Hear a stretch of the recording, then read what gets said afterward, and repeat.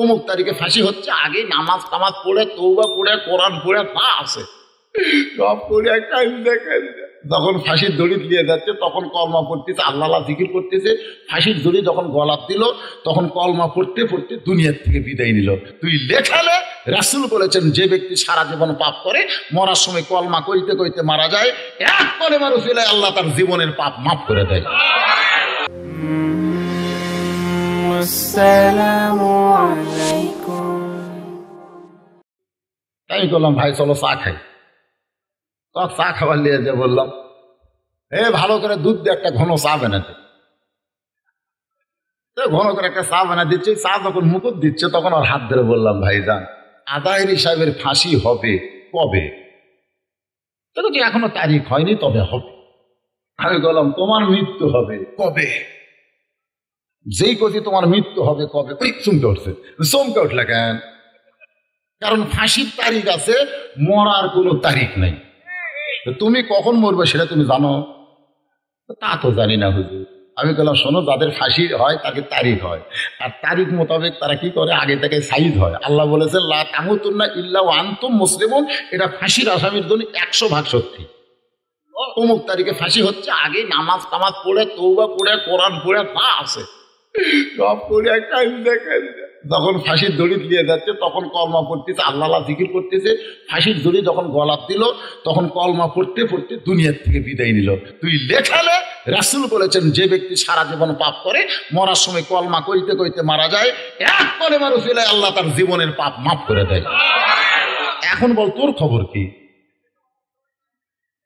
তখন বলতে তো, হুজুর যার তারিখ নাই তার কলমারও গ্যারান্টি নেই। আমি বললাম, চা খাইয়া সোজাসুজি বাড়িতে যাবি যা। ও তখন বলতেছে, কার কাছে কি কইলাম রে, কইয়া লাভ হলো। তারও 100 বছর আগেই কবিতা লিখছে। তাহলে আমরা কি বলবো? তার তরে শুকর কোটিবার, কোটি কোটিবার শুকর আদায় করলেও শুকরিয়া আদায় করা যাবে না। বিশ্বনবীর উম্মত হয়েছি, জোরে গান সুবহানাল্লাহ। আসেন আমরা যে কোরআনের ওয়াজ শুনবো, কোরআনের প্রথমেই আল্লাহ বলেছেন, এই কোরআন শরীফের ভিতরে কোনো ভেজাল, কোনো সন্দেহ, কোনো ধোঁকা, মৌলবীর মধ্যে যাক সামনে দেয় বোঝা যাবে ওই জানে বেশি। ধরে কোন কথা ঠিক কিনা? যাই হোক, ওই হাদিস নিয়ে আমি কোনো কথা বলতে চাই না। আমি যেটা বলবো সেটা হলো 5 ওয়াক্ত 17 রাকাত। 5 ওয়াক্ত কয় রাকাত? 17 রাকাত। নবী নামাজ নিয়ে আসলেন দুনিয়ায়। ফজরের নামাজ পড়ে আল্লাহ নবী বের হচ্ছেন কাবা থেকে। বের হওয়ার সময় সর্বপ্রথম যার সাথে দেখা, মাশাআল্লাহ, তার নাম হলো আবু জেহেল। কামও পায়নি এমন এক লোকের সাথে দেখা হলো। আবু জেহেল নবীর চেহারার দিকে তাকায় বলেন, বাবা, সন্ধ্যার সময় দেখেছি তুমি সুন্দর, কিন্তু সকালবেলায় দেখতেছি তুমি অতীব সুন্দর। সন্ধ্যার সময় দেখেছি তুমি সুন্দর, কিন্তু সকালবেলা দেখতেছি তুমি অতীব সুন্দর। আবু জেহেল নবীর চেহারার তারিফ করতেছে, সুবহানাল্লাহ। নবী বললেন, চাচা, সন্ধ্যার সময় সুন্দর ছিলাম, সকালবেলায় এত সুন্দর হওয়ার পিছনে কারণ হলো উম্মে হানির ঘরে আমি ঘুমায়াছিলাম। ফেরেশতা জিবরাইল আমাকে ঘুম থেকে চেতন করে জমজমের কূপের পানিতে ওযু করাইছে। এখান থেকে প্রমাণ হলো মানুষ ঘুমাইলে ওযু থাকে না, আর ফেরেশতাদের ওযু লাগে না। কথা কন, মানুষ ঘুমাইলে, কথা কন, মানুষ ঘুমাইলে আর ফেরেশতাদের ওযু লাগে না। যারা বলে নবী নূরের তৈরি, এ জায়গায় তারা আটকা যাবে। নূরের তৈরি যারা হবে তাদের ঘুম থাকবে না। নবীজির পিতা আব্দুল্লাহ, নবীজির মাতা আমেনা, নবীজির দুধমা হালিমা, নবীজির রওজা। এখানে কয়টা কথা বললেন? একটা হলো আব্দুল্লাহ, আমেনা, হালিমা, মদিনা। আপনারা বলেন তো এর মধ্যে কোনটা ব্যাঠিক? এ কথা কন না কেন, কথা কন। আশ্চর্য কথা পারে, এত বছর পড়াশোনা আর আপনার কথা কন না। তো চারুরাই যদি ঠিক হয়, এখন বলেন আব্দুল্লাহ কিসের তৈরি? কথা কন না কেন? আমিনা কিসের তৈরি? আর মাটি মাটি মিলন হলে যে জিনিসটা আসবে সেটা হবে কিসের তৈরি? তাহলে এই নিয়ে খেত না কেন? আমাদের বাংলাদেশের একদল হুজুর নবী মাটির তৈরি, আর একদল হুজুর বলে নূরের তৈরি। আল্লাহ নবী বললেন, চাচা উম্মে হানির ঘরে ঘুমাইছিলাম, ফেরেশতা জিবরাইল আমাকে ঘুম থেকে চেতন করে জমজমের কোপের পানিতে ওযু করাইলো। ওযু করার পরে পোরাকের পিঠে করে বাইতুল মুকাদ্দাসে গেলাম, 2 রাকাত নামাজ পড়ালাম। 2 রাকাত নামাজ শেষ করে আল্লাহর আরশে গেলাম, আল্লাহ পাক আমাকে 5 ওয়াক্ত নামাজ দিল। এর ভিতরে জান্নাত জাহান্নাম দেখলাম। রাতারাতি ফেরত এসে সকালবেলা আপনার সাথে আমার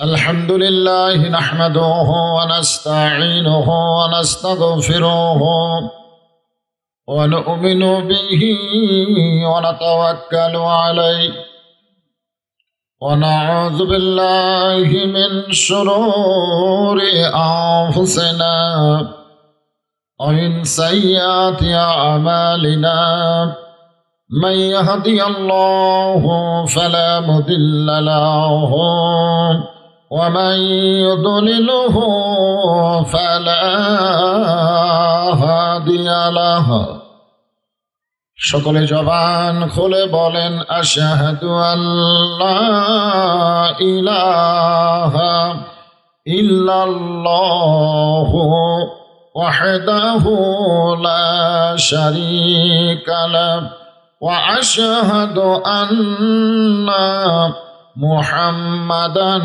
আবদুহু ওয়া রাসূলুহু আল্লাযী أرسل رسوله بالحق بشيرا ونذيرا وداعيا إلى الله بإذنه وسراجا منيرا فقد قال الله تعالى في كلامه المجيد والفرقان الحميد জবান খুলে সকলে পড়েন আউযু বিল্লাহি মিনাশ শাইতানির রাজিম বিসমিল্লাহির রহমানির রহিম ইন্না আ'তাইনাকাল কাউসার ফাসাল্লি লিরাব্বিকা ওয়ানহার ইন্না শানিআকা হুয়াল আবতার ইন্নাল্লাহা وملائكته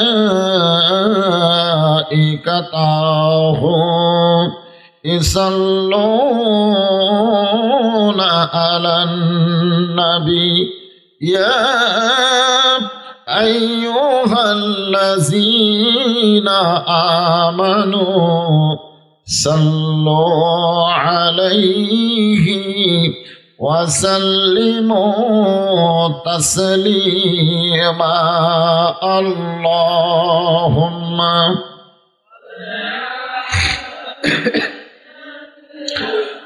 مولانا محمد وعلى علي سيدنا شفيعنا مشرق حب محمد সকলে বলি সাল্লাল্লাহু মতলায়ে দেওয়ানি মা মতলায়ে খুরশিদ ইশকা সিনায়ে সুজানে মা বলাগল ওলা বেকামালিহি কশাফত দুজা বেজামালিহি হাসনাত জামিউ খিসালিহি সাল্লু আলাইহি ওয়া আলিহি আল্লাহুম্মা আমিন। জান্নাতের বাগান থেকে জান্নাতি মানুষদেরকে নিয়ে আমি গুনাহগার তোমার রহমতের দরজায় দুখানা হাত তুলেছি আল্লাহ। হাসরের ময়দানে জব্বার কাহার নামে রূপ নিয়ে তুমি যখন বিচার শুরু করবে, তোমার সামনে দাঁড়ায়া সমস্ত নবীরা নাফসি নাফসি বলে কাঁদতে থাকবে। এমন কঠিন অবস্থা হাসরে হবে, সেদিন সমস্ত নবী তার উম্মতকে ভুলে যাবে, শুধু বলবে আল্লাহ আমার কি হবে, আমার কি হবে। একমাত্র দরদি নবী শাফাতের কান্ডারি ইয়া রব্বি হাবলি উম্মতি বলে সেজদায় পড়ে যাও। সেই কঠিন মুসিবতের সময় আজকের এই মাহফিলকে ওসিলা করে আমাদের সবাইকে রাসূলের উম্মতের কাতারে আল্লাহ কবুল করে নিও। সুবহান রাব্বিকা রাব্বিল ইজ্জাতি আম্মা ইয়াসিফুন ওয়া সালামুন আলাল মুরসালিন আলহামদুলিল্লাহি রাব্বিল আলামিন বিরহমাতিকা ইয়া আরহামার রাহিমিন। লা ইলাহা ইল্লাল্লাহ লা ইলাহা ইল্লাল্লাহ জোরে লা ইলাহা ইল্লাল্লাহ। যার দিলে আছে আমার আল্লাহর ভয়, যার মনে আছে মরণের ভয়, আল্লাহ আল্লাহ সব সময় যার দিলে আছে রে আল্লাহর ভয়, যার মনে আছে মরণের ভয়, আল্লাহ আল্লাহ সব সময়। আহার নিদেরা ভালো লাগে না এই দুনিয়া, ভালো লাগে না, ভালো লাগে শুধু আল্লাহ। লা ইলাহা ইল্লাল্লাহ। এতগুলো মানুষ একটু জবান খোলে আল্লাহর জিকিরে লা ইলাহা ইল্লাল্লাহ লা ইলাহা লা ইলাহা ইল্লাল্লাহ মুহাম্মাদুর রাসূলুল্লাহ। রাসূলের মহব্বতে জবান খুলে সকলে বলি সাল্লাল্লাহু। আলাইহি ওয়াসাল্লাম বীরগ্রাম আল হুদা দাখিল মাদ্রাসা কমিটি কর্তৃক আয়োজিত আজকের এই 40তম ঐতিহাসিক তাফসীরুল কোরআন মাহফিল, 2 দিন ব্যাপী আজকের এই মাহফিলের প্রথম দিবসে আল্লাহ পাক যিনাকে সম্মানিত সভাপতির আসনে কবুল করেছেন, জননেতা মোহাম্মদ আলী হায়দার তোতা। আজকের এই মাহফিলের সম্মানিত সহসভাপতি মাওলানা শহীদুল ইসলাম, সম্মানিত প্রধান অতিথি জনাব মোহাম্মদ রেজাউল করিম বাবলু। সকলকেই অন্তরের অন্তঃস্থল থেকে আমি শুভেচ্ছা জ্ঞাপন করছি।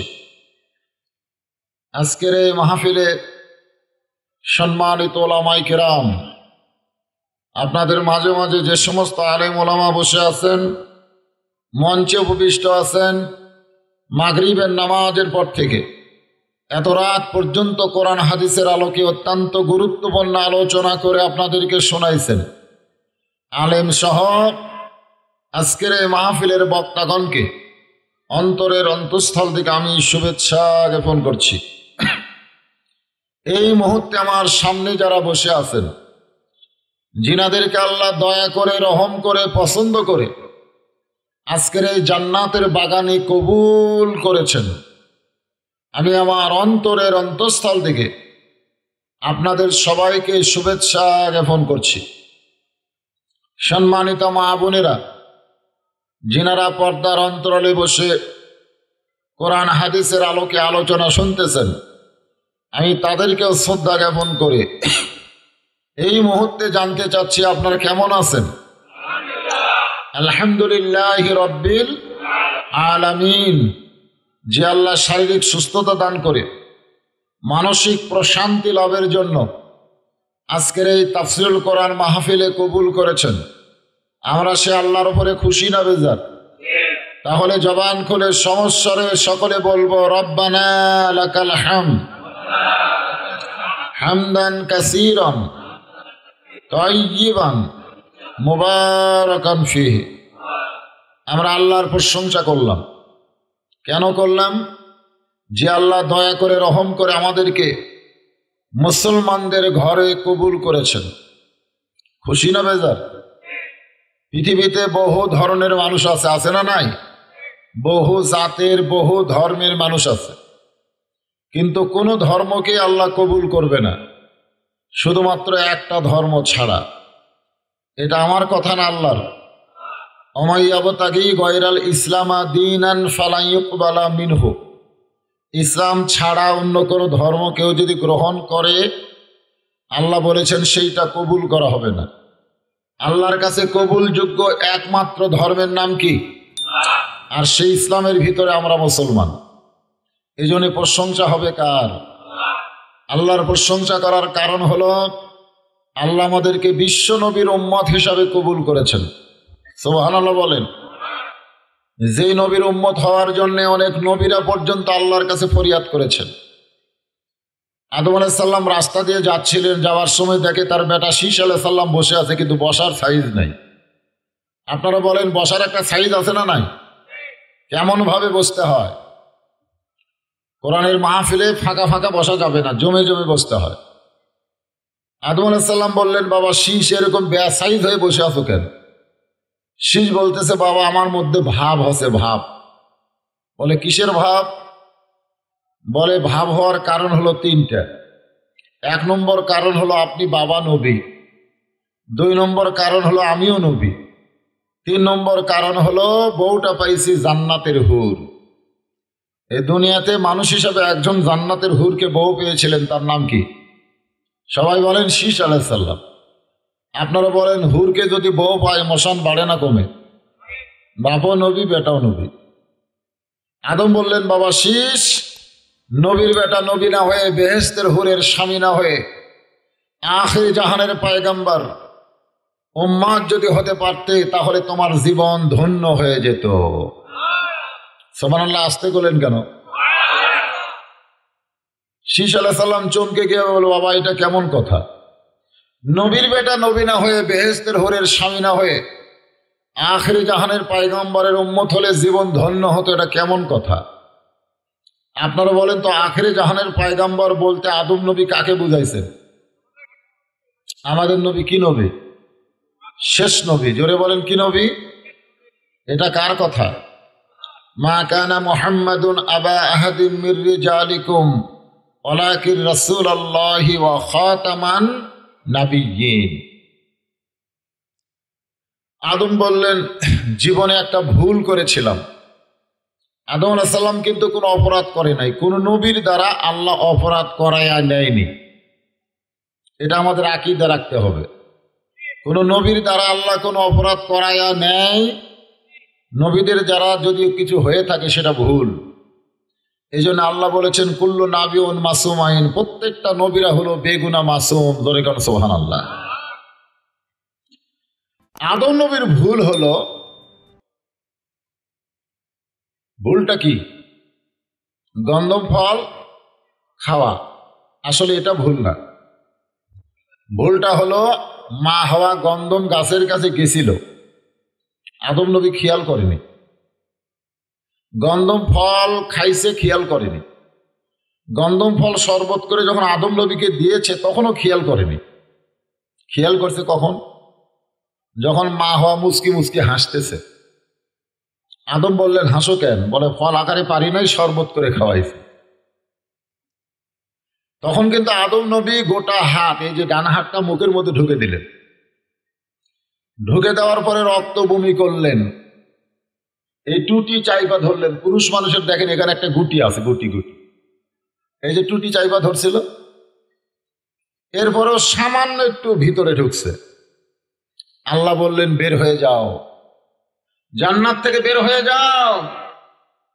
আদম নবী তখন একটা গান গাইছিলেন, বিনা দোষে দোষী কইরা আল্লাহ আমায় দিলা জেলখানায়, আল্লাহ উপায় বলো না, জনম দুঃখী কপাল পোড়ায়া দোমামি একজনা। আল্লাহ বলে, আদম তোমার দোষ না, এ কথা তোমাকে কে বলছে? আদম বলতেছে, আমার বিবেক। জোরে বলেন, কি? সবচাইতে বড় আদালতের নাম কি? আরো জোরে বলেন। বিবেক যদি নষ্ট হয়ে যায়, সে যত বড়ই বিচারপতি হোক, তার কাছ থেকে ভালো বিচার আশা করা যায়? বিচারের রেজাল্ট কি? ভালো মানুষ জেলখানায়, খারাপ মানুষ জামিন পায়। ঠিক না? হ্যাঁ। আল্লাহ বলেন, আদম তোমার বিবেক কি কয়? আদম বলতেছে, আমি গন্ধম ফল খাইনি, গাছের কাছে যাইনি, আমারে খাওয়াইছে, জানবার পারিনি, জানবার পাওয়ার পরে আমি এইটা ঢুকিছি বা খাইনি, বরং বমি করছি। আল্লাহ বলেন, আদম আসলেই তোমার কোনো দোষ নাই, তোমার ভুল হলো হাওয়া যে অকামগুলা করছে তুমি খেয়াল করনি। কি করেনি? এখন বলো, আদম হাওয়া তোমার কে হয়? আদম বলতেছেন, আমার বউ হয়। আল্লাহ কয় কে হয়? আদম কয় বউ হয়। আল্লাহ কয় কে হয়? আদম কয় বউ হয়। কয়বার কইছে? আল্লাহ বলেন, আদম তিনবার বললাম হাওয়া তোমার কে হয়, প্রত্যেকবারই বললাম বউ হয়। যতদিন হাওয়া তোমার বউ থাকবে, আর তুমি যদি বেখেয়াল হয়ে যাও, হাওয়া যদি কোনো অপরাধ করে, তাহলে অপরাধের বোঝা শুধু হাওয়া টানবে না, স্বামীকেও টানা লাগবে। আরে ঠিক করেন না, আপনি ঠিক হবার গেলে আপনার বউ ঠিক হওয়া লাগবে। ঠিক কিনা বলেন? হ্যাঁ। কত বছর কানছে? 350 বছর।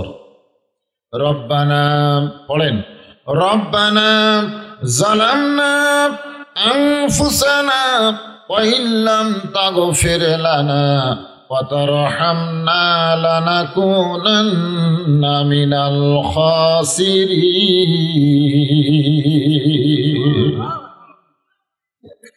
চোখের পানি পড়তে পড়তে গোস্ত পচে গেল, গালের গোস্ত পচে গেছে। শেষ পর্যন্ত মুখের হাড়গুলো বের হলো। আদম নবী সাগরে পানি পান করতে গিয়া পানিটা স্বচ্ছ আয়নার মতন দেখে তিনি চমকে উঠলেন। আল্লাহ কোরআনে বলেছে, লাকাদ খালাকনাল ইনসানা ফি আহসানি তাকওয়িম। মানুষকে সর্বোত্তম আকৃতি দিয়ে আল্লাহ সৃষ্টি করেছে। বলেন সুবহানাল্লাহ। কিন্তু আদম নবী নিজের চেহারা পানির মধ্যে দেখে তিনি চমকে উঠলেন, আমি কি সুন্দর না ভূত? আপনারা বলেন তো, এখানে গোস্ত না থেকে যদি ভিতরকার দাঁতগুলো দেখা যায় কেমন লাগে?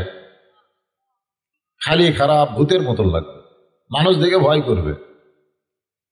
আদম বললেন, শীষ, নিজের চেহারা দেখে আমি আমার উপরে বিরক্ত হলাম আল্লাহর উপর। শীষ বলতেছে, বাবা আপনি আপনার উপর বিরক্ত হন, অসুবিধা নেই, আল্লাহর উপর হলেন কেন? আদম বললেন, অনেক সময় মানুষ আল্লাহর উপরও বিরক্ত হয় কি হয় না? চোর ডাকাতকে পুলিশ ধরে না, পুলিশ খুঁজতেছে একজন ভালো মানুষকে। হয়তো বলবেন, হুজুর ভালো মানুষকে পুলিশ খোঁজে কেন? কারণ আছে। জয়পুরহাট থেকে আমাকে একজন মোবাইল করে বলতে, হুজুর আপনি কেমন আছেন? আমি বললাম আলহামদুলিল্লাহ। আমি বললাম, ভাই আপনি কেমন আছেন? কয় নাউজুবিল্লাহ। আমি বললাম নাউজুবিল্লাহ কেন? বলে, হুজুর এই মসজিদের মুয়াজ্জিন আযান দিচ্ছে, আকামত দিচ্ছে, কিন্তু ইমাম নাই। আমি বলি, ইমাম নাই কেন? বলে, ইমামকে পুলিশ খুঁজতেছে। ইমাম আপাতত পুলিশের ভয়ে গা ঢাকা দিছে। আমি বললাম আলহামদুলিল্লাহ। মুয়াজ্জিন কয়, ইমাম পুলিশের ভয়ে লুকাইছে আর আপনি আলহামদুলিল্লাহ করলেন? আমি বললাম, মুয়াজ্জিন তদন্ত করে দেখো তো ইমামের দোষ কি, পুলিশ খোঁজার কারণ কি? মুয়াজ্জিন 2 দিন পর আমাকে মোবাইল করে বলতে, হুজুর ইমামের মারাত্মক দোষ আছে। দোষটার নাম? বলে, ইমাম বিশ্বাস করে মসজিদ আল্লাহর ঘর, গোটা বাংলাদেশে আল্লাহর। শুধু মসজিদ আল্লাহর রাজনীতি চলবে না, গোটা বাংলাদেশে আল্লাহর রাজনীতি চালু করতে গেলে কোরআনকে গ্রহণ করে কোরআনের দল করা লাগবে। এই খবর কে যেন থানায় দিছে, তখন থেকে পুলিশ ইমামকে খুঁজতেছে। কারণ বাংলাদেশে সব দল করো, কোনো অসুবিধা নাই, কিন্তু আল্লাহর দল করলেই, কারণ ওরা জানে যদি আল্লাহর দলের একবার বাংলাদেশের ক্ষমতা পায়, সে ক্ষমতা মানুষের হবে না, ক্ষমতা হবে আল্লাহর। জোরে কোন কথা ঠিক কিনা? আর আল্লাহর ক্ষমতা যখন চলবে, তখন আমাদের বাংলাদেশে ভুয়া নেতার নেতৃত্ব খতম হয়ে যাবে, ঠিক কিনা বলেন? যার কারণে আপনারা কি মনে করতেছেন, আল্লাহর দল যারা করে বাড়ির থাকা হয় না, আলুর বাগড়ের মধ্যে থাকে, মাঝে মধ্যে আল্লাহর উপর বিরক্ত হয় যে আল্লাহ তোমার দল করি আর এত কষ্ট, আর করবো না, আর করবো না। কোরআনের হক কথা বলার কারণে আদারি সাহেব কানতে কানতে মালয়েশিয়ায় চলে গেল, আপনারা জানেন? হ্যাঁ, এখন শোনেন, আমার ওয়াজে লোক ডাকা ডাকা না লাগে, যুবল রশিদ আসতেছে, আসো আসো। আর 2 লক্ষ মানুষের জায়গায় 10 লক্ষ মানুষ যায়, বুঝলেন? তো যাই হোক, আপনারা যারা এখানে এসেছেন, আমি লম্বা চড়া ওয়াজ করবো না। আগামীকাল আছে সূরা কাউসার, ছোট্ট একটা সূরা, কোরআন শরীফের সবচাইতে ছোট সূরার নাম কি? হ্যাঁ, সেই সূরা থেকে আজকে আপনাদের সামনে একটা আলোচনা করা হবে। তবে যে কথা বলতেছিলাম, আদম বললেন, শীষ, নিজের চেহারার উপরে বিরক্ত হলাম আল্লাহর উপরে। শীষ বলে, বাবা আল্লাহর উপর বিরক্ত হওয়ার কারণ কি? আদম বলতেছেন, 350 বছর কেঁদেছি, এরপরও আল্লাহ কবুল করে না। এত কান্দাকাটি করার পরেও কবুল হয় না, এই জন্য বিরক্ত আল্লাহর উপর হয় না? কি কারণ মাঝে মধ্যে হয় কি হয় না? মাবুদ এত কান্দি, তারপরেও তওবা কবুল হয় না। আল্লাহ বলে, আদম শুধু কাঁদলে হবে না, কাঁদার মতো কাঁদতে হবে। আল্লাহ কোরআনে বলেছেন, ইয়া আইয়ুহাল্লাযীনা আমানু তাকুল্লাহা হাক্কা তুকাতিহি, শুধু ভয় করলে হবে না, ভয় করার মতন ভয় করা লাগবে, ঠিক কিনা বলেন? শুধু কাঁদলে হবে না, কাঁদার মতন কান্দা লাগবে। আমি দেখলাম জয়পুরহাট কালাই উপজেলায় এক লোক গজল করছে আর কাঁদতেছে।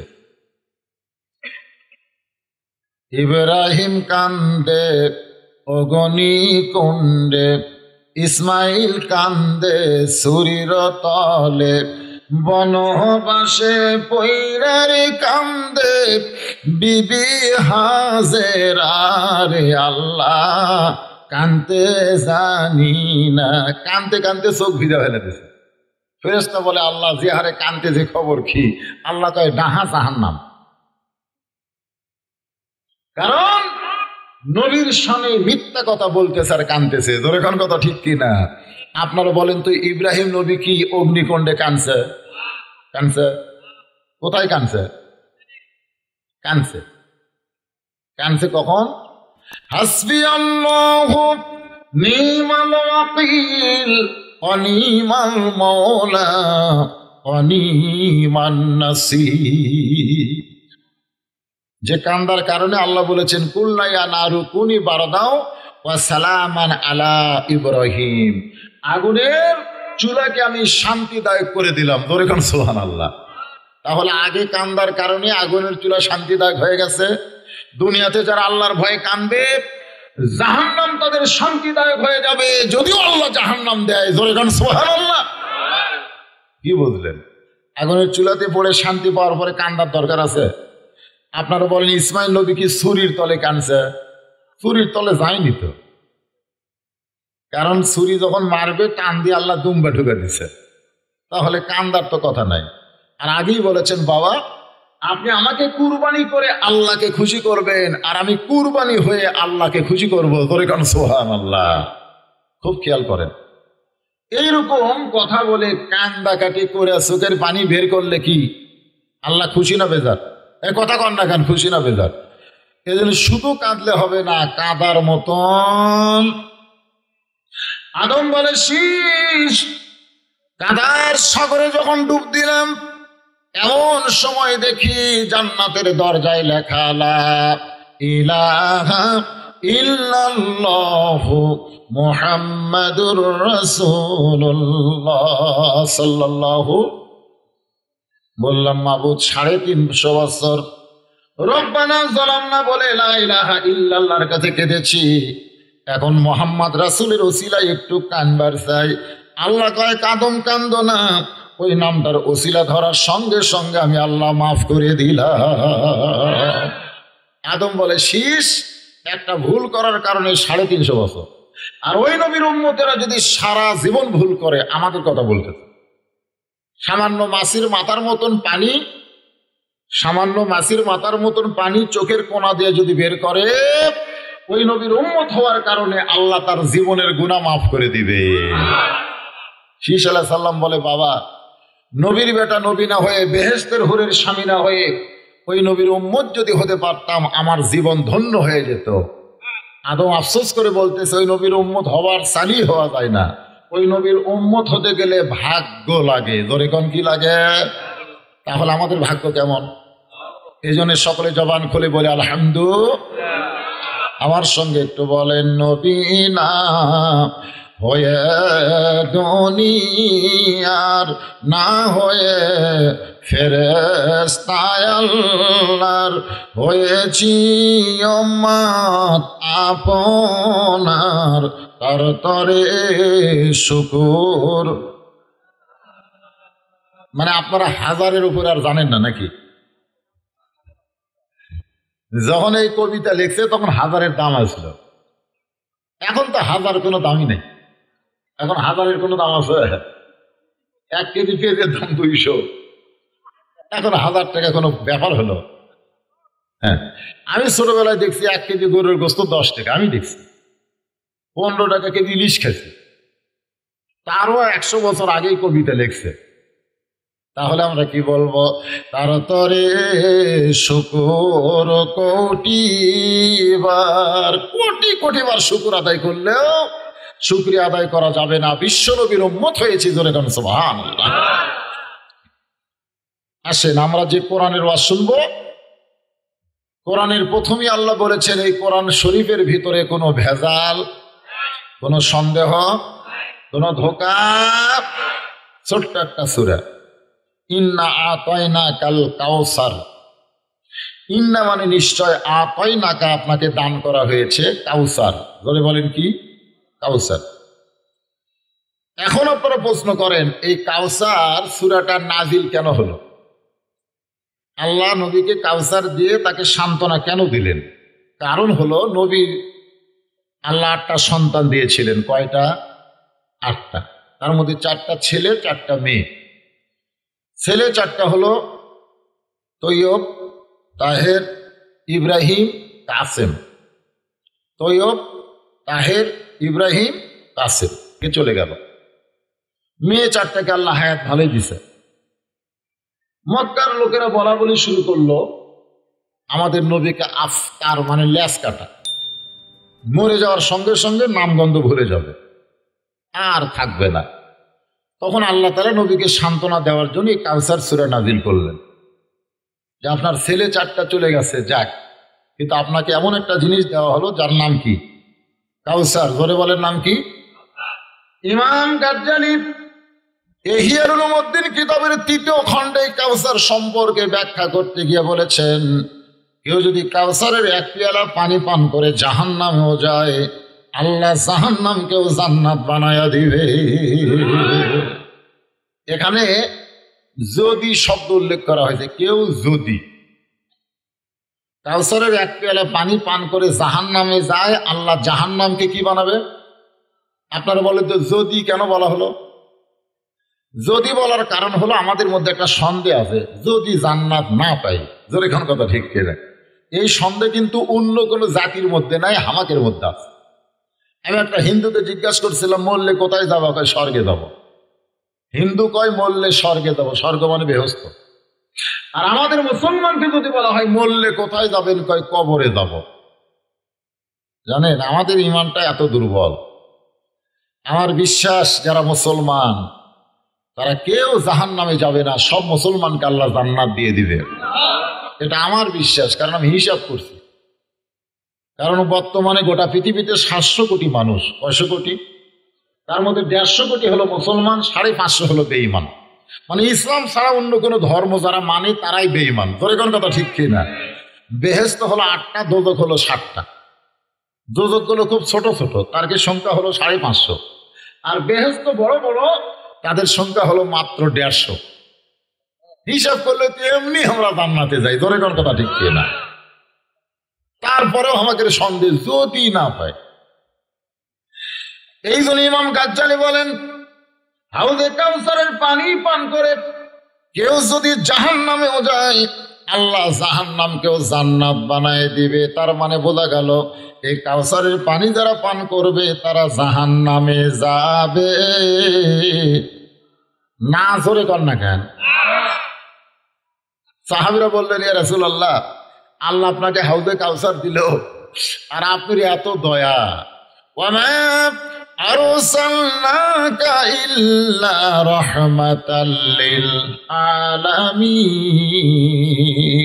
গোটা বিশ্ব জগতের উপরে রহমত স্বরূপ আল্লাহ কাকে প্রেরণ করেছে? আমাদের নবীকে। আপনার এত দয়া, কোন কাফের এসে যদি তৃষ্ণায় আপনার কাছে কাউসারের পানি চায়, আপনি তো দিয়ে দিবেন। কারণ তো সেই নবী যারা আপনাকে পাথর মারল তাইফে, তাদের জান্নাতের জন্য আপনি দোয়া করলেন, আপনি হলেন সেই নবী। ধরে কোন কথা ঠিক কিনা? আমাদের নবী দোয়া করে নাই? যারা পাথর মেরে রক্ত ঝরাইছে, নবীর চোখ দিয়ে দর দর করে পানি পড়তেছে। জায়েদ বলে, ইয়া রাসূলুল্লাহ, আপনাকে পাথর মারলো, আপনার চোখ দিয়ে পানি ঝরতেছে। আল্লাহ রাসূল বললেন, পানি ঝরা আমার কষ্টের কারণ নয়, পানি ঝরা হলো যারা পাথর মারলো তাদের হেদায়েতের জন্য আল্লাহর কাছে আমি কাঁদতেছি। ধরে করেন সুবহানাল্লাহ। এখন চিন্তা করেন, আপনার হাতে যদি হাউজে কাউসার আল্লাহ দিল, আর যাকে তাকে যদি আপনি পানি পান করান, তাহলে সবাই জান্নাতে গেল। আল্লাহর নবী বললেন, হাউজে কাউসারের পানি পান করতে গেলে তাদের উপরে 2টা শর্ত আরোপ করা হবে। 1 নম্বর হলো ফাসাল্লি লিরাব্বিকা, 2 নম্বর হলো ওয়ানহার। 1 নম্বর নবীর নামাজ, আর 2 নম্বর হলো কুরবানি। এই 2টা আমল যারা করতে পারবে তারা পান করবে হাউজে কাউসারের পানি। 1 নম্বরের নাম কি? আরো জোরে। অনেকে নামাজ বলতেছে না, কারণ এখানে অনেক আল্লাহর বান্দা আছে যারা এখন পর্যন্ত মাগরিব এশা পড়েনি। এখন নামাজের কথা বললে আর কি মন খারাপ। যাই সুদ খায়, সুদের ওয়াজ করলে আর মন খারাপ। যাই ঘুষ খায়, ঘুষের ওয়াজ করলে আর মন খারাপ। নামাজের কথা বললে বেনামাজির মন খারাপ। আর কি ওয়াজ নাই? আর সেই নামাজ ধরলো না। আপনার কি দুনিয়ার জীবন শেষ, না জান্নাতে যাবার চান? জান্নাতে যাবেন? যাবার নিয়ত আছে তো নামাজ না পড়ে জান্নাতে যাওয়া যাবে এরকম কোন কথা কি আপনারা পাচ্ছেন? তাহলে মন খারাপ করেন না। যারা মাগরিব পড়েননি, এশা পড়েননি, আজকের এই কাউসারের ওয়াজ শোনার পরে আপনারা সকলে ফজর থেকে শুরু করবেন। যারা পড়েননি তারা ইনশাল্লাহ কেউ করছে না, কইলি তো ধরা খামরে। সেদিন সে স্টেশনে থাকবে নানান প্যাসেঞ্জার, দ্রুত জানে পার হবে সে, টিকিট কাটায় আছে যার। পারাপারে থাকলে তারা সঙ্গে নিও গাড়ি ভাড়া। এই গাড়ি ভাড়াটা কি? হ্যাঁ, তো তাহলে পারাপারে থাকলে তারা সঙ্গে নিও গাড়ি ভাড়া। জবাবদিহি করতে হবে ধরলে টিকিট কালেক্টর। আমি পাপী তিনি জামিনদার। সবাই বলেন আমি পাপী। মনের ঘরে তালা দিয়া চাবি নিয়া আসেন সাই। আমি অধম সাধ্য কি তার হুকুম ছাড়া বাইরে যাই, হুকুম ছাড়া বাইরে যাই। মনরে আমার দুই কান্দে দুই মোহরি, লেখিতেছেন ডায়েরি। দলিল দেখে রায় দিবে, টাকা পয়সার নাই কারবার। সবাই বলেন আমি পাপী তিনি জামিনদার। এই কাউসারের ওয়াজ শোনা লাগবে তো, মন খারাপ করেন না। লা সালাত লা ঈমান, যার নামাজ নাই তার ঈমান নাই ভাই। লা সালাত লা দীন, যার নামাজ নাই তার কোনো ধর্ম নাই। বাইনাল আবদি ওয়াল কুফরি তরকুস সালাত, বান্দার কাফেরের মধ্যে পৃথক করার জিনিসটার নামই হলো নামাজ।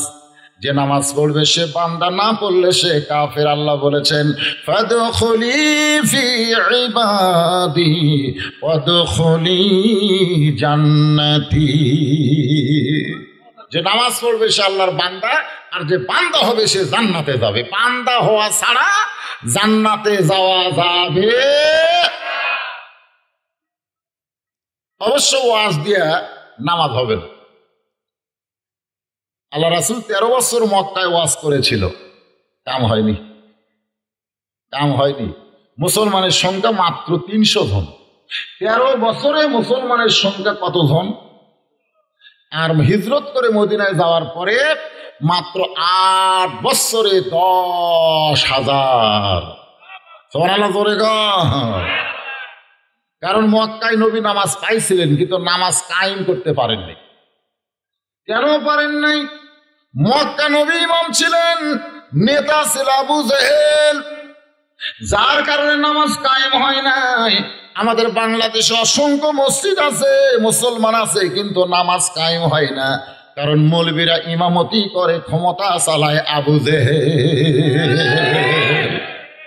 কিন্তু নবী যখন হিজরত করে মদিনায় গেছে তখন নবী ইমাম আবার নবী নেতা। জোরে কান সুবহানাল্লাহ, কায়েম হয়ে গেছে। আল্লাহ বলেছেন আল্লাযীনা ইম্মাক্কান্নাহুম ফিল আরদ। মুসলমানের মধ্যে কাউকে যখন ক্ষমতা দেওয়া হবে, ক্ষমতা পাওয়ার পরে তার 1 নম্বর কাজ মাদক মুক্ত সমাজ, বাল্য বিবাহ বন্ধ। এগুলো 1 নম্বর কাজ নয়। বর্তমান সরকারের 1 নম্বর কাজ হলো মাদক মুক্ত সমাজ। আপনি জানেন যদি কোনো ব্যক্তির নামাজ ধরে ওই কোনোদিন মদ ধরবে না। যাই মদ ধরছে এই সারা জীবনে নামাজ ধরবি না। তোর কোন কথা ঠিক কিনা? শালা গোলাপ তো অসুবিধে, এটা খারাপ গাল না, বইয়ের ছোট ভাই শালা। আমার শালা এখন চাকরি করে, তো একদিন আর অফিসে যায়, শালা করছি, ওই মন খুব খারাপ। দুলা ভাই আগে যা কছেন আর পেন না, শালা বড় কুটুম করে। কারণ আল্লাহ বলেছেন লা তাকরাবুস সালাত, নামাজের নিকটবর্তী হয়ে না, ও আনতুম সুকারা, মাতাল অবস্থায়। তার মানে কি বোঝা গেল? যখন নামাজ থাকবে তখন মাতাল থাকবে না, যখন মাতাল থাকবে তখন নামাজ থাকবে না। আমাদের সরকার মাদক মুক্ত সমাজ গঠন করবার গেলে 1 নম্বর বিল হলো নামাজ কায়েম করে দাও। নামাজ বাংলার জমিনে কায়েম হলে ইন্নাস সালাতা তানহাল ফাহশাই ওয়াল মুনকার, একমাত্র নামাজই পারে মানুষকে যাবতীয় খারাপি থেকে বাঁচায় দিতে। জোরে কোন কথা ঠিক না? তাহলে সেই নামাজের কথা বলার দরকার আছে না নাই? এই নামাজটা আল্লাহ নবীকে দিয়েছেন, দুনিয়ার কোন জায়গায় দেন নাই। এই নামাজ দিয়েছেন আরশে আজিমে আল্লাহ আর নবী এক জায়গায়। সুবহানাল্লাহ কোন। আল্লাহর নবী কয় জায়গায়? ফেরেশতা জিবরাইল অবশ্য সাথে যাবার চাইছিল, তো যে এক জায়গার যে জিবরাইল যখন যাবে আল্লাহ কয় আর আসিস না, আর আসিস না, 70,000 নূরের পর্দা পুড়ে ছাই হয়ে যাবে, সামনে পা বাড়াস না। ফেরেশতা জিবরাইল ওইখানে কি হলো? আল্লাহ নবী দুইজনা প্রেম করেছেন গোপনা, মাঝখানে তো জিবরাইলের জায়গা ছিল না। সবাই বলেন আল্লাহ নবী দুইজনা প্রেম করেছেন গোপনা, মাঝখানে তো জিবরাইলের জায়গা ছিল না। জায়গা যদি থাকিত আর সাজিবে নিত, জায়গা যদি থাকিত আর সাজিবে নিত, দরজার বাহিরে আল্লাহ ব্রেক করাতো না। আল্লাহ নবীকে এগুলো গুনাহ হবে তাই? আমি দিলা গান গাই সব কোরআন হাদিসের গান, একটু ঝাঁকিতে করবেন রে ভাই। ওয়াজও পাচ্ছেন, গানও পাচ্ছেন, অসুবিধা কি? কিন্তু ঢোল লোক ছাড়া, ধরে কোন কি ছাড়া? তাহলে আমার সঙ্গে বলেন আল্লাহ নবী দুইজনা প্রেম করেছেন গোপনা, মাঝখানে তো জিবরাইলের জায়গা ছিল না। এ কোরআন শরীফের যত কিছু আপনারা পাইছেন, যত কিছু আপনারা পাইছেন, সব জায়গার মধ্যে জিবরাইল আছে না নাই? যেখানে আছে না নাই? কিন্তু একটা জায়গায় জিবরাইল নাই, সেই জায়গায় আল্লাহর নবী, এমন একটা মহব্বতের জায়গায় আল্লাহ তাআলা নবীকে নামাজ দিলে। কি জিনিস! হজ দুনিয়াতে, যাকাত দুনিয়াতে, রোজা দুনিয়াতে আল্লাহ দিয়েছে, কিন্তু নামাজটা আল্লাহ দুনিয়াতে দিলেন না। এই জন্যই বলা হয়েছে আনতা আবুদুল্লাহ কান্নাকা তারাহু ফাইন লাম তাকুন তারাহু ফাইন্নাহু ইয়ারাকা। হাদিসটার অর্থে পরে করতেছে। নবী আমাদের 5 ওয়াক্ত নামাজ নিয়ে চলে আসলেন। সুবহানাল্লাহ কবেন না? 5 ওয়াক্ত নামাজ নিয়ে চলে আসলেন না 50 ওয়াক্ত? 5 ওয়াক্ত। 50 ওয়াক্তের কথা, 50 ওয়াক্ত আল্লাহ দিছিল, কিন্তু মুসা নবীর সাথে দেখা হয়ে কাম হয়ে গেছে। মুসা নবী কইল এত ওয়াক্ত পারবে না, যান। নবী গেল, এভাবে 9 বার নবী যায়, 45 ওয়াক্ত কমে গেল, আর 5 ওয়াক্ত নিয়ে আসলো। এ ওয়াজ বক্তা করেছে, যাওয়ার সময় 2 শ্রোতা গল্প করতেছে, যদি মুসা নবীর সাথে দেখা না হতো তাহলে আমাদের অবস্থা কি? তাহলে আসর মাগরিব এশায় 3 ওয়াক্ত পাড়াপাড়ি, তোর এখন কথা ঠিক না? আসর মাগরিব এশা, কাল এই আজান দিতে আরেকটা, আজান দিতে আরেকটা, বিরক্ত লেখা দেখে এত ঘন ঘন। মোটামুটি এশা থেকে ফজর, ফজর থেকে জোহর একটা আরামের, তোর এখন কথা ঠিক কিনা? আর এই 3 ওয়াক্ত খালি পাড়াপাড়ি। তো যদি 50 ওয়াক্ত হতো আমাদের অবস্থা কি? কত 24 ঘন্টা 50, 8 ঘন্টা পর্ব।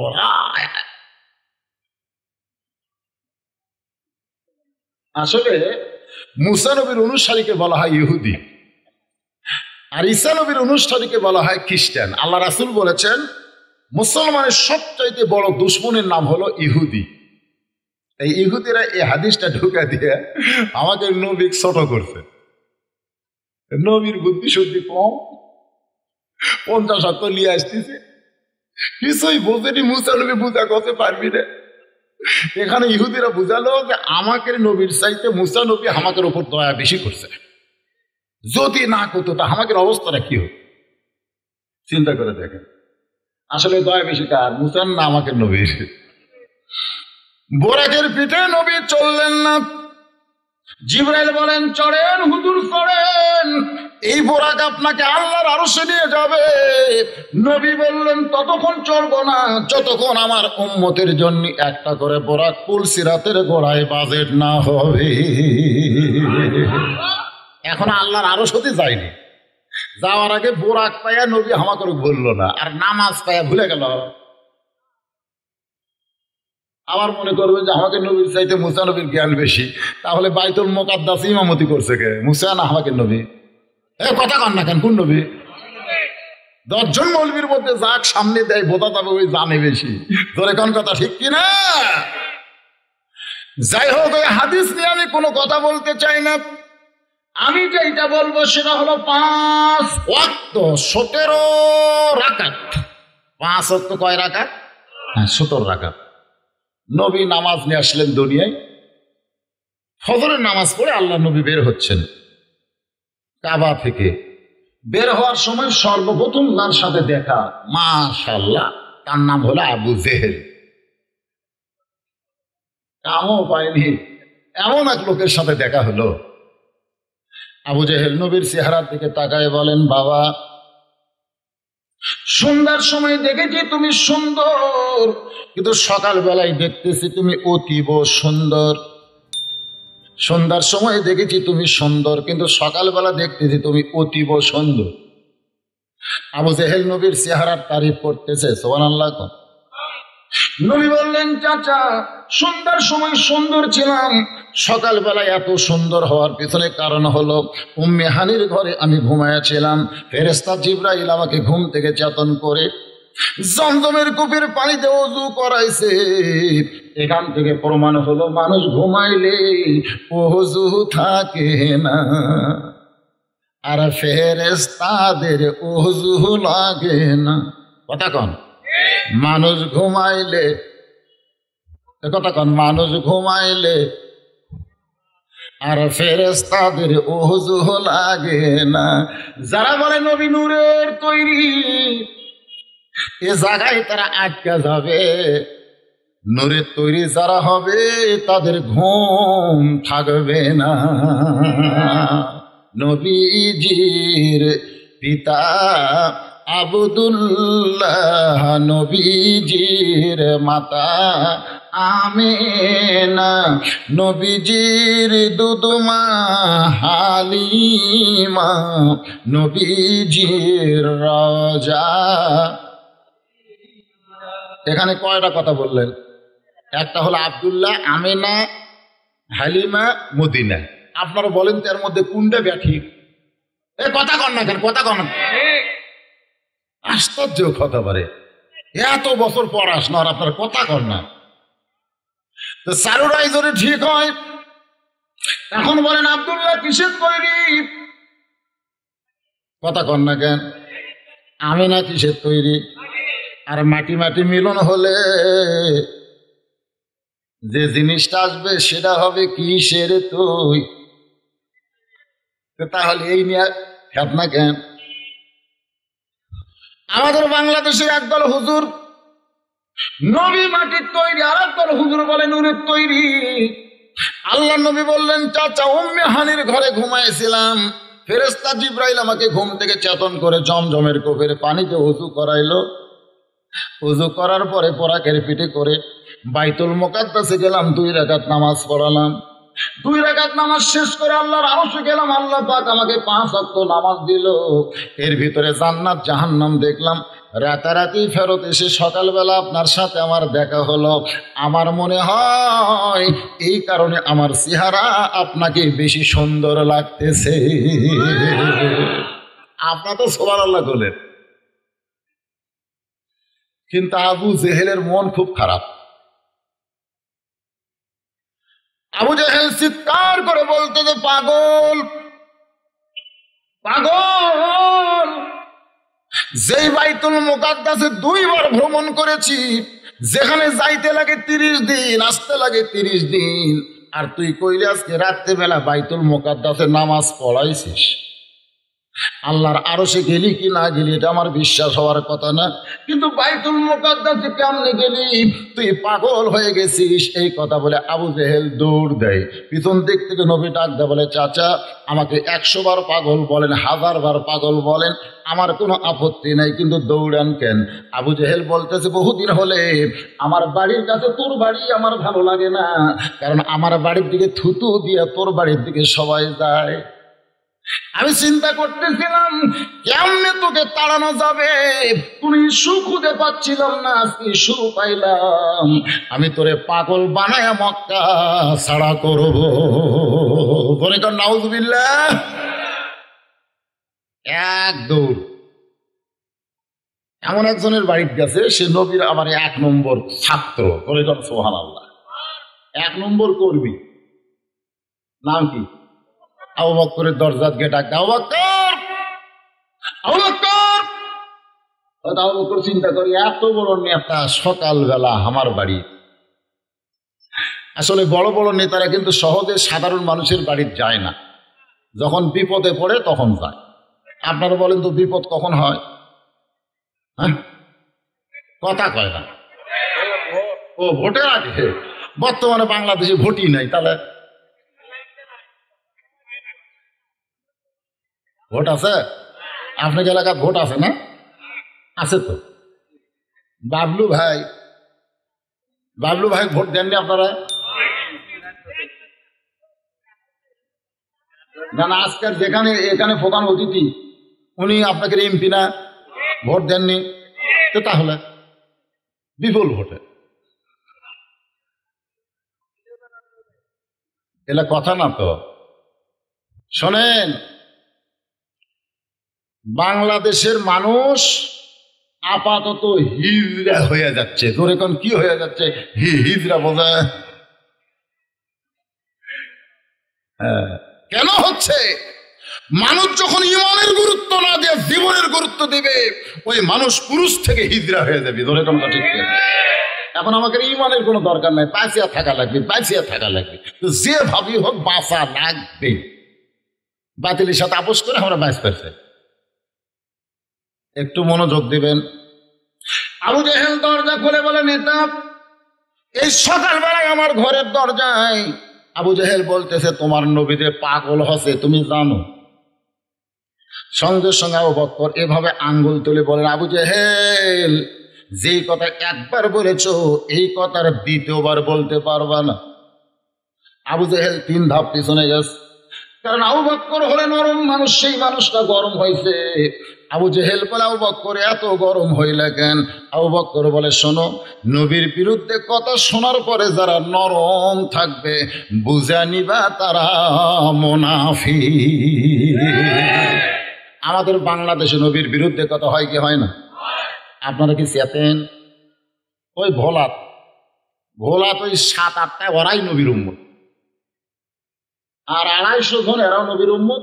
মানে 250 জন গুলি লাগিয়েছে, মরেনি, আর 7টা মরে গেছে। আমার নবীর বিরুদ্ধে বাংলার জমিনে কথা হয়, আমরা একটা হক কথা বলতেও ভয় পাই। ধরে কোন কথা ঠিক কি না? আবু বকর বললেন, নবীর বিরুদ্ধে কথা শোনার পরে কেউ যদি নরম তাকে বুঝতে হবে সে মুনাফিক। আবু জেহেল বলতেছে, তোমার নবী কইল বাইতুল মুকাদ্দাসের মধ্যে গিয়ে নামাজ পড়ালো, সেখান থেকে 7 আসমান পাড়ি দিয়ে আল্লাহর সঙ্গে দেখা হলো, আল্লাহ নাকি তোমার নবীকে নামাজ দিল। বলা, আবু বকর এই কথা কি বিশ্বাস করা যায়? আবু বকর বলতেছে, এই কথা যদি আল্লাহর নবী বলে থাকে তাহলে এক বিন্দু মিথ্যা বলে নাই। আবু জেহেল কয়, আমার সকালটাই মাটি রে। সকালটা কি? আমাকে বলতে দে, হুজুর আপনি জানেন? আমি কি রে? হচ্ছে আবার একজনের ফাঁসি হচ্ছে, আপনি জানেন? আমি বললাম কে? হচ্ছে হুজুর আজহারির নাম জানেন না? আজহারি, এই মিজানুর রহমান আজহারের নেতা আছে আজহারি, আপিল করছিল, সেটাও ফাঁসি হচ্ছে হুজুর। তাই আমি বললাম, ভাই চলো চা খাই। চা খাবার নিয়ে যে বললাম, ভালো করে দুধ দিয়ে একটা ঘন চা বানাতে। ঘন করে একটা চা বানা দিচ্ছে। চা যখন মুকুট দিচ্ছে তখন আর হাত ধরে বললাম, ভাইজান, আজহারি সাহেবের ফাঁসি হবে কবে? এখনো তারিখ হয়নি, তবে হবে। আমি বললাম, তোমার মৃত্যু হবে কবে? যেই কছি তোমার মৃত্যু হবে কবে, ওই চমকে উঠছে। চমকে উঠলে কেন? কারণ ফাঁসির তারিখ আছে, মরার কোনো তারিখ নাই। তুমি কখন মরবে সেটা তুমি জানো? তা তো জানি না হুজুর। আমি বললাম, শোনো, যাদের ফাঁসি হয় তাকে তারিখ হয়, আর তারিখ মোতাবেক তারা কি করে, আগে থেকে সাইদ হয়। আল্লাহ বলেছে, লা তামুতুন্না ইল্লা ওয়া আনতুম মুসলিমুন, এটা ফাঁসির আসামির জন্য 100% সত্যি। অমুক তারিখে ফাঁসি হচ্ছে, আগে নামাজ টামাজ পড়ে, তওবা পড়ে, কোরআন পড়ে তা আছে, সব করে যখন ফাঁসির দড়ি দিয়ে যাচ্ছে তখন কলমা পড়তেছে, আল্লাহ জিকির করতেছে। ফাঁসির দড়ি যখন গলাপ দিল তখন কলমা পড়তে পড়তে দুনিয়ার থেকে বিদায় নিল। তুই লেখালে রাসূল বলেছেন, যে ব্যক্তি সারা জীবন পাপ করে মরার সময় কলমা কইতে কইতে মারা যায়, এক কলেমা রসিলায় আল্লাহ তার জীবনের পাপ মাফ করে দেয়। এখন বল, তোর খবর কি? তখন বলতে তো, হুজুর যার তারিখ নাই তার কলমারও গ্যারান্টি নেই। আমি বললাম, চা খাইয়া সোজাসুজি বাড়ির যাবি যা। ও তখন বলতেছে, কার কাছে কি কইলাম রে, কইয়া লাভ হলো। আমি বললাম তোর কাছে পেপারের খবর আছে আর আমাদের কাছে খবরে ওয়াহিদ আছে, তোর এখন কথা ঠিক কিনা? আল্লাহ বলেছেন ওয়ালা তাকুলু লিমান ইউকতালু ফি সাবিলিল্লাহি আমওয়াতুন বাল আহইয়াউ ওয়ালাকিন লা তাশউরুন। আল্লাহ রাস্তায় যাদের জীবন দিবে, সে ফাঁসি হোক আর গুলি করুক না কেন, যেভাবেই হোক আল্লাহ রাস্তায় যারা চলে যাবে তাদেরকে তোমরা মৃত্যু বলো না, আমি আল্লাহ বলতেছি তারা অমর। তারা কি? অমর, অমর। একটু মনোযোগ দিয়ে শুনবেন। আবু জেহেল কয় আমার সকালটাই মাটি। আবু বকর দৌড়ে গিয়ে দেখে নবী কাবার সঙ্গে হেলান দিয়া ছোট বাচ্চার মতন কাঁদতেছে, রুমাল দিয়ে আল্লাহ নবীর চোখের পানি মুছে দিয়ে কপালে একটা চুমা খায়। সুবহানাল্লাহ। বলে ইয়া রাসূলুল্লাহ আপনি কাঁদেন কেন? আজকে নাকি আপনি আল্লাহর কাছে গেছিলেন, আল্লাহ পাক আপনাকে 5 ওয়াক্ত নামাজ দিয়েছে, এত খুশির খবর আপনি কাঁদেন কেন? নবী চমকে বলে আবু বকর এই খবর তোমাকে কে দিয়েছে? আবু বকর বলে ইয়া রাসূলুল্লাহ আবু জেহেল সকালবেলা এই খবর আমার কাছে দিল। নবী বললেন তোমার কি বিশ্বাস হয়? আবু বকর বললেন সাদ্দাক্তা ইয়া রাসূলুল্লাহ, এক বিন্দু মিথ্যা নয়। সঙ্গে সঙ্গে নবী দাঁড়িয়ে গেলেন, আবু বকরকে বুকের মধ্যে নিয়ে বলে আবু বকর গোটা দুনিয়ার মানুষ যদি আমাকে পাগল বলে আমার কষ্ট হবে না, কিন্তু তুমি সাদ্দাক্তা বলার সঙ্গে সঙ্গে খুশিতে আমার অন্তর বাক হয়ে যায়। আল্লাহ ডাকতে বলে হাবিব আবু বকর সাদ্দাক্তা বলে আপনার অন্তরকে খুশি করে দিল, আজ থেকে আমি আল্লাহ তাকে সিদ্দিক ডিগ্রি দিয়া দিলাম। চারিদিক থেকে সাহাবীরা এসে নবীকে ঘিরে ধরে বললেন হুজুর আজকে রাত্রি নাকি আপনি আল্লাহর কাছে গেছিলেন, আল্লাহ পাক আপনাকে 5 ওয়াক্ত নামাজ দিছে। হুজুর নামাজ সম্পর্কে আমরা একটু আপনার কাছে জানতে চাই। ফাসাল্লি রব্বিকা, 1 নম্বর হলো নামাজ। নামাজ সম্পর্কে আপনার কাছে একটু জানতে চাই। আল্লাহ রাসূল বললেন তাহলে বসো আমি তোমাদেরকে বলতেছি। নবী সমস্ত সাহাবীদের বসায়া নামাজের কথা এখন শুরু করবেন। যে 5 ওয়াক্ত মিলে কয় রাকাত? এই কথা কন না কেন, কয় রাকাত? ফজরের 2 রাকাত, যোহরের 4 রাকাত, আসরের 4 রাকাত, মাগরিবের 3 রাকাত, ইশার 4 রাকাত, এই সর্বসাকুল্যে 17 রাকাত। ওমর ফারুক দাঁড়িয়ে বললেন ইয়া রাসূলুল্লাহ আমি একটা প্রশ্ন করবার চাই বিনয়ের সাথে। রাসূল বললেন করো, প্রশ্ন কি করবা? বলে হুজুর আল্লাহ ইচ্ছা করলে 5 ওয়াক্ত নামাজ 4 পাঁচা 20 রাকাত দিবার পারত, আল্লাহ ইচ্ছা করলে 5 ওয়াক্ত নামাজ 3 পাঁচা 15 রাকাত দিবার পারত, আল্লাহ ইচ্ছা করলে 5 ওয়াক্ত নামাজ 5 দোকানা 10 রাকাত দিবার পারত, আল্লাহ 10 রাকাত দিলেন না, 15 রাকাত দিলেন না, 20 রাকাত দিলেন না, এ বেসাইদা 70 রাকাত নামাজ কেন দিলে? এটা 5 দিয়ে ভাগ করলে হয় না। 5 ওয়াক্ত তো 5 দিয়ে ভাগ করা লাগবে। 5 পাঁচা 20, 4 পাঁচা 20, 3 পাঁচা 15, 5 দোকানো 10, কিন্তু 17। এরকম বেসাইদা নামাজ আল্লাহ কেন দিল? হুজুর এই বেসাইদা নামাজ কেন দিল আল্লাহ আমি জানতে চাই। আল্লাহ নবী বলেন ওমর আমি সব তোমাদেরকে শোনায় দেব। সমস্ত সাহাবীরা নামাজ শোনার জন্য যখন বসে গেছে এমন সময় আবু জেহেল গ্রুপ নিয়ে হাজির। আবু জেহেলের গ্রুপ আছে না নাই? সকালবেলা একলা পাগল করছে, তাই বলে লোক নাই। আমি একদিন ওয়াজ করতেছি, এক লোক আমাকে বললো হুজুর ওয়াজের ধারা পাল্টান।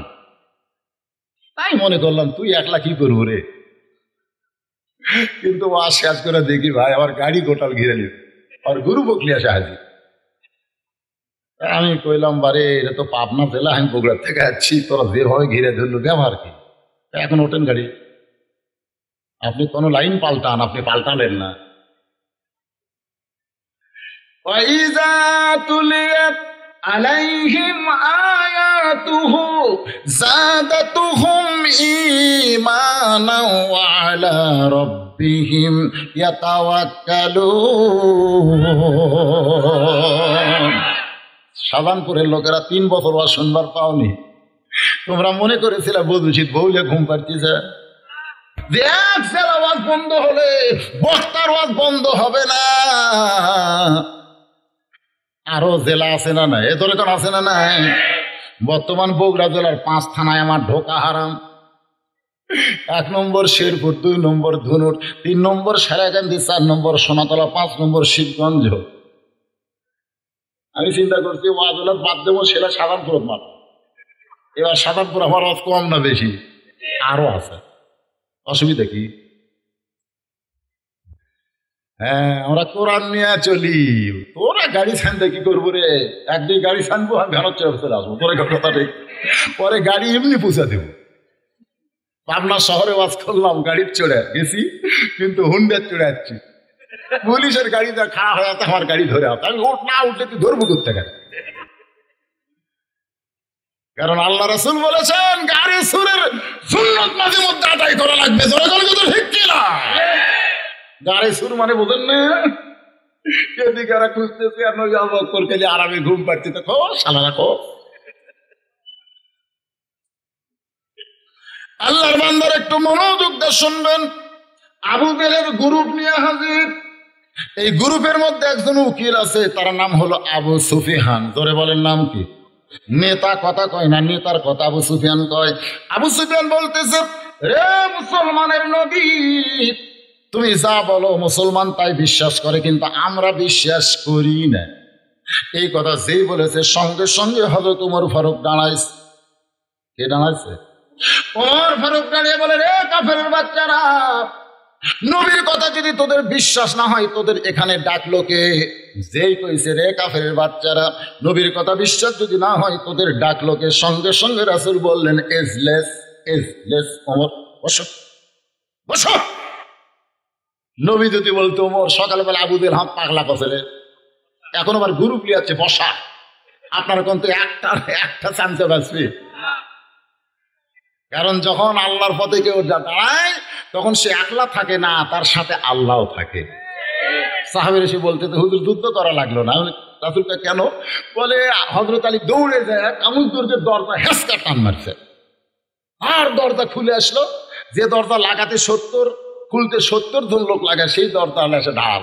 কাফেররা দেখে সর্বনাশ, কামুজ দুর্গের দরজা তখন ঢাল হচ্ছে, মানুষ কেড়ে সব দৌড়, বিনা যুদ্ধে বিজয়। সাহাবীরা বলতে, তো হুজুর হয়তো আলী কাম করছে। আলী যখন আসলে রাসূল জিজ্ঞেস করলেন খবর কি? কয় এখনো শোনেননি? শোনেননি এখনো? খালি দরজা হেঁচকা টান মারছি, জিহাদের ময়দানে নিয়ে যাচ্ছি, সব দৌড়, রাগ করে দরজা ফেলে দিছে, 80 গজ দূরে গিয়ে পড়ছে। আল্লাহ রাসূল বললেন চলো যাই। আলী বলতেছেন, হুজুর কেন যাবেন? বলে নিজের চোখে একটু দেখবার চাই। দরজার কাছে গিয়ে বলতে, আলী রে, এই দরজাটা এখন একটু আমার উঠে দেখাও। হযরত আলী দরজার কোনা টানে, নিজেই নড়ে কিন্তু দরজা নড়ে না। রাসূল বলে, আলী এই দরজা হেঁচকা টান মারলাম, দরজা ঢাল বানাইলাম, দরজা ফেলে দিলে 80 গজ দূরে গিয়ে পড়ে, সেই দরজা নড়াবার পারো না কেন? আলী বলতে, তো হুজুর আমি বুঝবার পারতেছি না। রাসূল বলে, আলী তুমি যখন দরজা টান মেরেছিলে তখন তোমার সঙ্গে আল্লাহ ছিল, তুমি যখন দরজা ঢাল বানাইছিলে তখন তোমার সঙ্গে আল্লাহ ছিল, তুমি যখন দরজা ফেলে দিয়েছো তখন তোমার সঙ্গে আল্লাহ ছিল, যখন তুমি দরজা তুলতে চাও তুমি এখন একলা হয়ে গেছো, আর দরজা নড়াবার পারবা না। যখন কোনো বান্দা আল্লাহ রাজ্যে জিহাদের ময়দানে যায় সেই বান্দা একলা থাকে না, আমার আল্লাহ তার সঙ্গে যোগ দেয়। ধরে কোন কথা ঠিক কিনা? লিল্লাহি এজন্য যখন আমরা আল্লাহর পথে বের হব, আমরা কি একলাই? আপনারা কি মনে করতেছেন পাবনা গেছি থেকে একলা গেছি?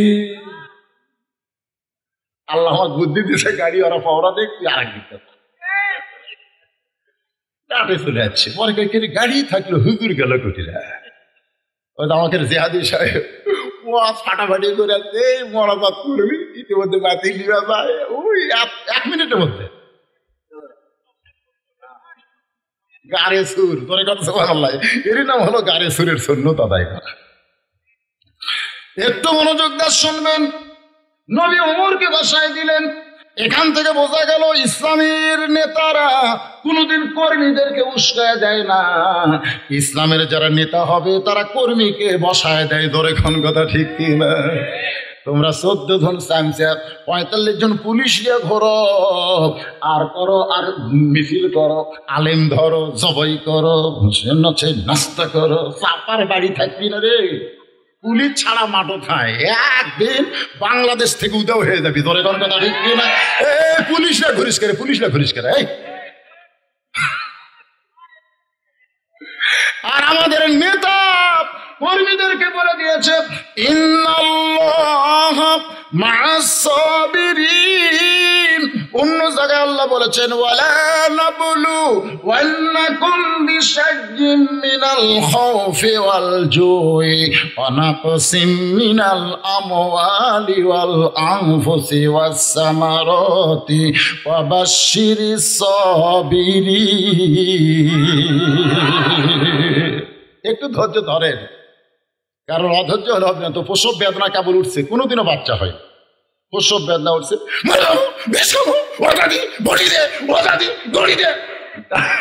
গেলে হাজার ধৈর্য ধর, ধৈর্য ধর, ধৈর্য ধর।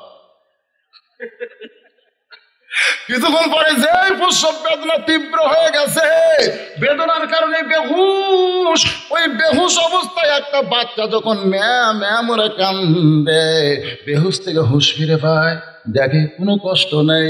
কিছুক্ষণ পরে বাচ্চারে গোসল করাইয়া দাদি যখন মায়ের বুকে দেয়, মা বুকে নিয়া যখন মুসকি মুসকি হাসের বাচ্চারে চুমা খায়, দাদি বলে, তোর কত রক্ত গেল, তোর কত কষ্ট হলো, এত কষ্টর কথা ভুলে গেলি, যার কারণে তুই কষ্ট পাইলি তারে চুমা দিয়ে বুকে কেন নিলি?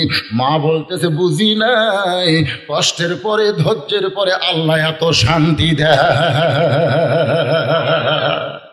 আপনারা কি মনে করতেছেন এত নির্যাতন, এত জেল জুলুম, এত রিমান্ড, এত ফাঁসির পরে আমাদের প্রসব বেদনার মতন আমাদেরকে একটু ধৈর্য ধারণ করা লাগবে? আল্লাহ তাআলা ধৈর্য ধারণ করলে অবশ্যই সাবিরিন, ধৈর্যের সুসংবাদ হলো বাংলার আকাশে কলেমার পতাকা পথ পথ করে উঠবে। জোরে কোন কথা ঠিক কিনা?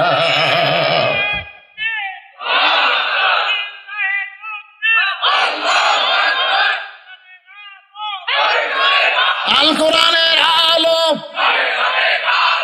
কোরআন হাদিস যেখানে, দুনিয়ার মুসলমান। মাশাআল্লাহ, মাঝে মাঝে একটু মিছিল করা লাগবে, কারণ রাত বেশি হয়ে যাচ্ছে, বুঝতেছেন না? ঘুম ছাড়ানোর জন্য একটু তাকবীর দেওয়ার দরকার আছে না নাই? আসেন, আল্লাহর নবী বললেন, আপনারা নেতা গোষ্ঠী মানুষ, আসেন বসেন, নামাজ সম্পর্কে ওয়াজ করি, শোনেন। আবু সুফিয়ান বলতেছে, তোমার ওয়াজ শুনবে রাখি, আমরা এসেছি একটা জিনিস জানার জন্য। আল্লাহ নবী বললেন, কি জানবেন? আবু সুফিয়ান বলতেছে, আমার নেতা দুইবার বাইতুল মুকাদ্দাস ভ্রমণ করেছে। আমাদের জানার বিষয় হলো বাইতুল মুকাদ্দাসের দরজা জানলা কয়টা? দরজা জানলা বলে দিলি আমরা এখান থেকে চলে যাব। নবীর চোখ দিয়ে দর দর করে পানি পড়তেছে। আবু বকর বলে, হুজুর কান্দেন কেন?